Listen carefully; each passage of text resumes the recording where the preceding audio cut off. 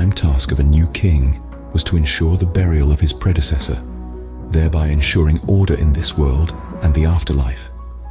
Kingship was flexible enough to allow a co-regency, where an elder king and a junior partner governed jointly. The king was also known as pharaoh, a term still used today.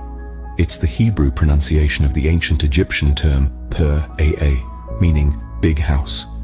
Initially it referred to the royal estate, but later came to be used for the king himself. Each king had 5 names forming his titulary, with the throne name and personal name enclosed in a cartouche.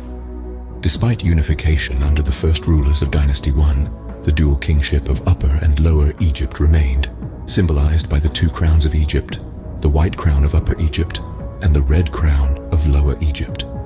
Kings are depicted wearing either crown or the merged double crown,